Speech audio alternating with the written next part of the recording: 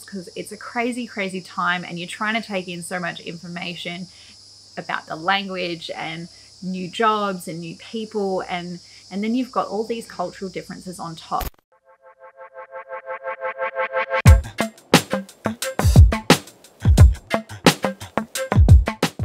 Hello everyone and welcome back to another video. This week I wanted to talk about the 5 things that shocked me when I got to the Netherlands. Now, I've been out of the Netherlands for exactly 1 year now, and that was obviously not part of the plan. But when I think back to my time when I first arrived in the Netherlands, things that seemed pretty normal for everyone else came as quite a shock to me, and some things that took some time to actually get used to. So without anything else, let's jump straight into the video. Now, one of the first things that at the beginning I probably thought was more of a coincidence, but as time went on, I realized that nearly every Dutch house has this, but they usually have a toilet, and correct me if I'm wrong, there is usually a toilet next to the front door. I don't know if this is just an old house thing. I don't know if there's an actual reason for it. Does it have something to do with architecture? Does it have something to do with plumbing? I know we lived in Amsterdam, so my experience is mostly from there. But even when we went to visit our partner's family in the more regional areas, they also seem to have toilets by the front door. If someone can tell me why this is, let me know in the comments below, because I'd love to try and make sense of it. If I think to how most Australian houses are built, there's usually bedrooms by the front door. So usually the master bedroom or perhaps a living room. This design, I think, comes mostly from Australian houses mostly being ground level houses. There's not a lot of houses that are actually double story or have 2 levels, so everything's on the same floor, whereas in the Netherlands the bedrooms are usually above. So that was one of the things that kind of took getting used to. I thought it was a bit strange that there was always a toilet by the front door and bedrooms are always on the story above. This next one can be a little embarrassing. When you go to a wedding or a birthday party or some sort of celebration, everyone at that birthday party will say congratulations to you. So you go to your friend's birthday party, and when you arrive, everyone goes around a circle or the group of people and they'll say congratulations. So they don't only congratulate the birthday person, but they congratulate the whole room and the friends and family on their friends or family's birthday as well. This obviously happens also with weddings. And I remember when we flew the very, very first time to the Netherlands to go to my partner's oldest brother's wedding. And I knew no Dutch, I knew nothing. I had never been to the country before. I had never had any contact with the Dutch language, apart from overhearing a few conversations. So my level was at like ground zero. And I got to this wedding and everyone was saying gefeliciteerd to me, and I just assumed you're introducing yourself, because that's what you would do at a wedding when you don't know someone. You would say, hi, I'm whatever your name is.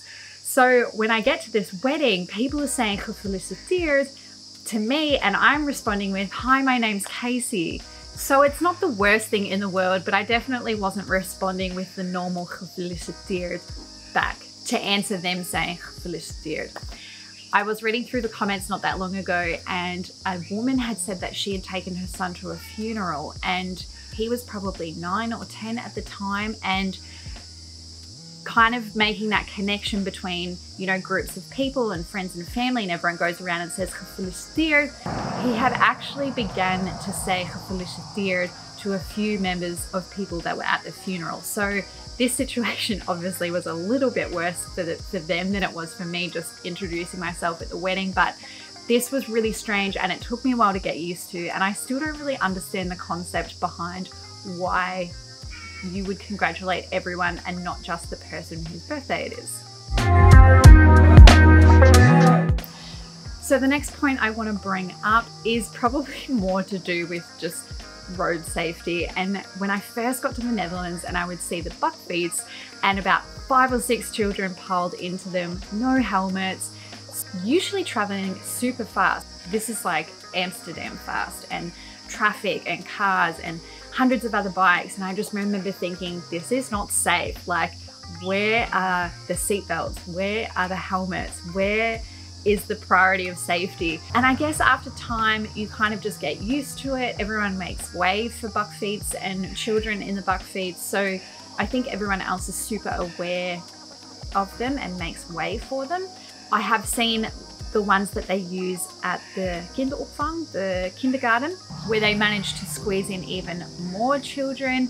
But yes, this took time to get used to, but I'm kind of used to it now. And I think when we get back to the Netherlands, and if we decide to have more children, we'll definitely be using a buckfeet and piling them all in there.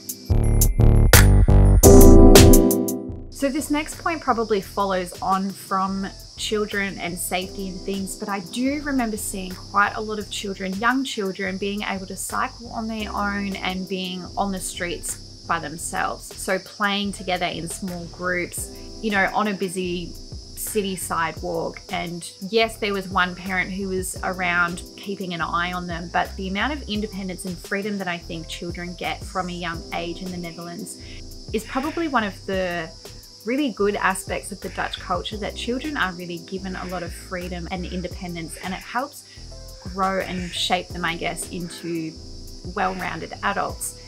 This took some time getting used to. I remember thinking at the start, where are these children's parents? Why are they playing on the street still? It's super late, it's starting to get dark. And when you've lived in the same area for a while, you start to recognize the children because they're always outside playing on their bikes or playing with each other or drawing with chalk on the sidewalk. So you start to recognize the children, you start to recognize the parents, and it does create this kind of sense of community that you know which child belongs to which house. If you ever saw them in trouble or needing help, you would know where to take them to. You would recognize their parents, and you'd be more likely, I think, to step in if something had gone wrong. So I think this is really key and a really amazing aspect of the culture. But yeah, I think at first it was sort of like, don't play near the road. And that's, you know, just something that you grow up with in Australia because the road is full of fast and speeding cars. Not Just Bikes does an amazing video on suburbia and the Dutch culture. So I will link his video below because the whole system is really well explained and it's a fantastic video. Now the last one is about work-life balance. In the Netherlands, it is not uncommon to have flexible hours, to be able to work a full-time role, but be working that in 4 days. I know my partner working as a graphic designer for a startup, he was working 4 days, and pretty much everyone at his office also worked a 4-day week, and that was pretty standard in their company. There are, however, jobs that don't allow for this, but there's a huge majority of jobs and advertisements for roles that allow part-time hours, flexible hours, that the role itself is only 3 to 4 days a week. So I really like that they have a much healthier work to life balance in the Netherlands than I would say that we do here in Australia. I think trading your time for money here in Australia, and the more productive you have to be to sort of have that value of worth within your culture, I think that can be really dangerous. I think the Dutch understand that happy people outside of work create happy people and productive people inside of those hours. So I love, love, love this, and it definitely took some time to switch my mentality into just because you're not working 5 days a week doesn't mean that you're not doing a good job or enough work. It's you do the same amount of work in a shorter amount of time, and you have more time at home with your family and friends. So I love this concept, and yes, it was one of those things that shocked me about the Netherlands, but I've definitely come to appreciate it and take it on board. These were sort of the key things that stood out for me. If you're an expat in the Netherlands, or you're married to one, or you're friends with one, what were the things that stood out for you or your friends and family when you first arrived in the Netherlands? Did I miss some of them? Do you have the same ones as me? I guess I want to hear your experiences and your stories from first arriving in the Netherlands, because it's a crazy, crazy time and you're trying to take in so much information about the language and new jobs and new people, and then you've got all these cultural differences on top. So when it's exciting and busy time, I want to hear about it. If you like this video, please give it a thumbs up, as it really helps out the algorithm and helps out my channel. If you like these kinds of videos, then please remember to subscribe, and I'll see you in the next video. Bye.